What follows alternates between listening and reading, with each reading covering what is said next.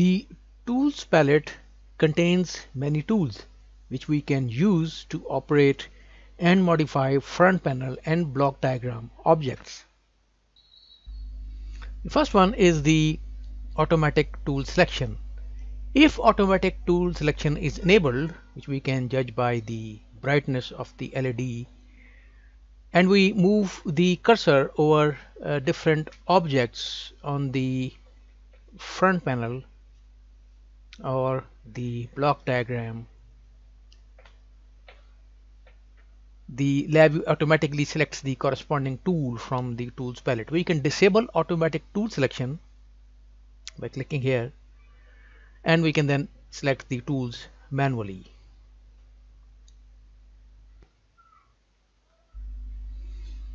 So we start with operate value tool, which lets us change the values of the control.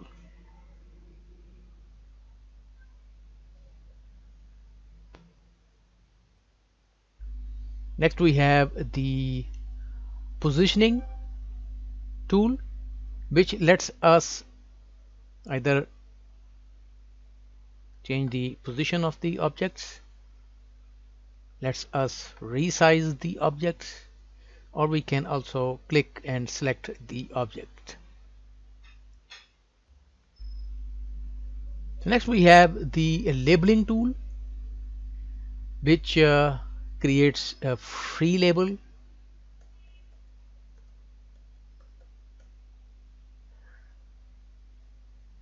and we can create we can edit the existing labels, or if captions are enabled, then we can edit captions too.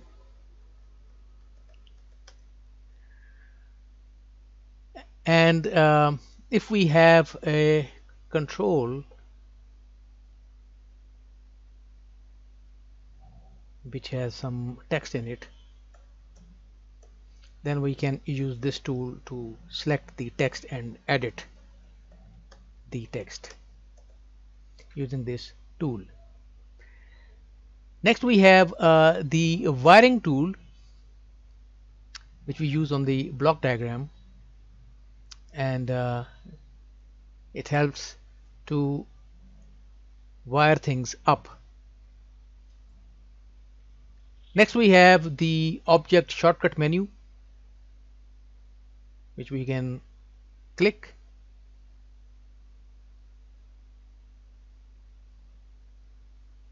and the relevant shortcut menu opens.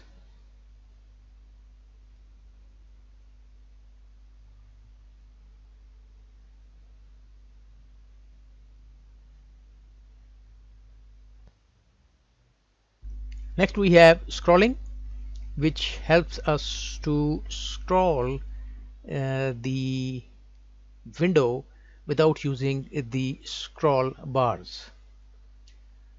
Next we have breakpoint,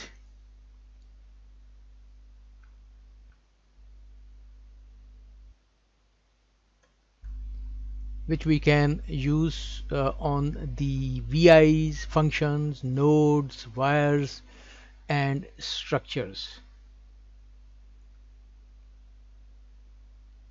And if we have a math script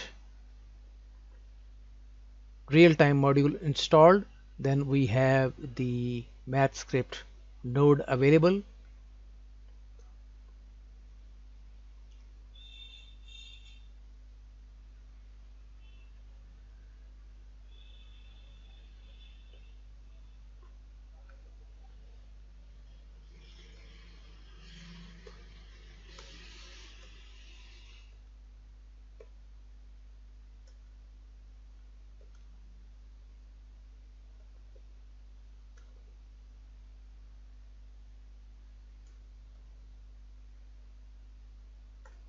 And then we can also place the breakpoints inside the lines of list of math script node code, which will, if we run the VI, then it will cause the code to pause at that particular point. Next we have a probe, which we can use to create probes on wires, or we can also use it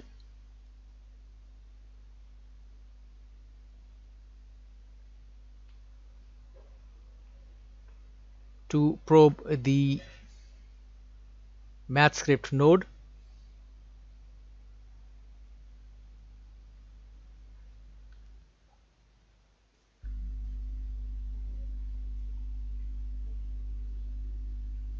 And if we run the VI,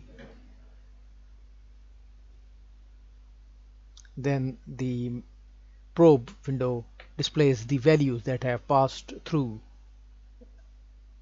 the particular probe. Then we have get color, which copies the colors for pasting with the coloring tool.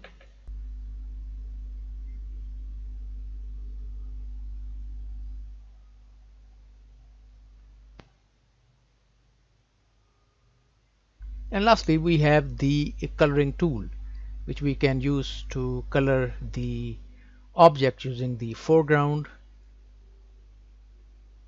or the background color, and then clicking.